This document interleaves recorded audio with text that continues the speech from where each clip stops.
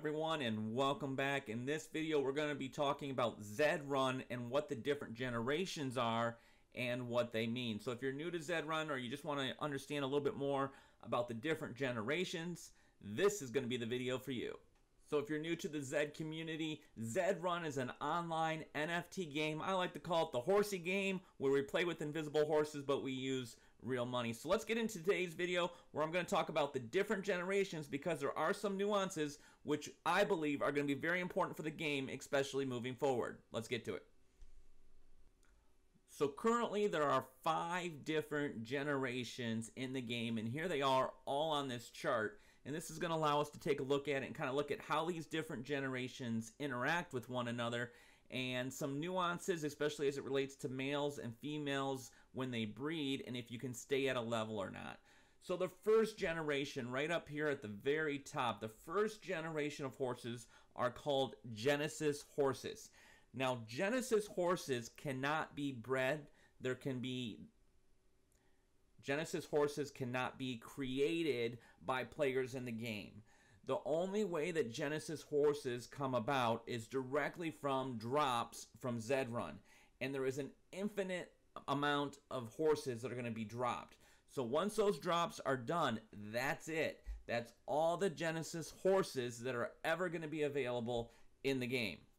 So for your Nakamotos, your Z1s, there's 1,000 of those. There's 1,000 of your Z2s for a total of 2,000 Nakamotos, 2,000 Zabos, and then it kind of goes down the list. But we're going to kind of move those breeds to the side today. We're just focusing on the generations. So first off, that first run is the Genesis generation. Those cannot be created by players in the game at any time. The next level down, you have these horses that are created by Zed Run. You have your Genesis horses, and you take a Genesis male and you take a Genesis female and you pour yourself some wine, she gets a back rub, and then all of a sudden they have a baby. That baby is no longer a Genesis horse because it was not created or dropped directly from Zed. That horse moves down to the second generation level, and we call those legendaries. So legendaries can only be created when 2 Genesis have a baby. Then, if a legendary boy and a legendary girl fall in love and they have a baby, that becomes an exclusive. So let's go back for a little bit on legendary. So if you have a boy, on this left column here is a female, and on the right is a male. And you'll notice here, if you look at the female, if a female breeds with the Genesis, it moves down to an exclusive. With a legendary, it moves down to an exclusive. With an exclusive, it moves all the way down to an elite. With an elite, it goes to a cross. So if you look across the summary of there, if you take some time and look at it, no matter what a female legendary horse breeds with, its offspring will go down to an exclusive. There is no way, and that's the same for the males as well on the legendary. Okay, you notice on here, a legendary and a Genesis becomes an exclusive. A legendary and a legendary becomes an exclusive. So there is no way to hold, if you will, at the legendary level. If you have a female horse, you want to make a baby. If you have a female legendary horse and you want to make a baby, that baby cannot be a legendary, no matter what combination you use. What's interesting in the game is that at the next level that all changes, and that goes down to the exclusive and the elite.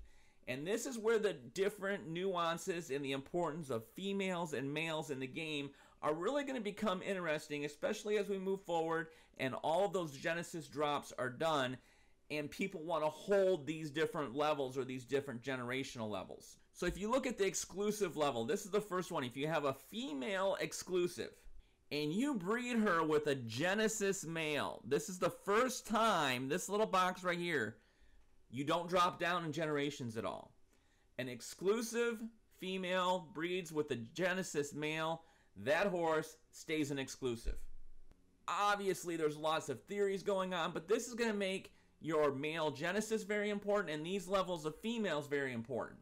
This happens at the next level too. This is the only other level, which is the elite generation. If an elite female breeds with a Genesis male, you stay an elite. Those are the only points in time where you can hold a generation level.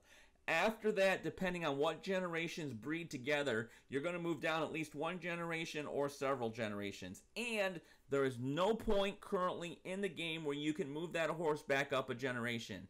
The best you can do is hold a generation level.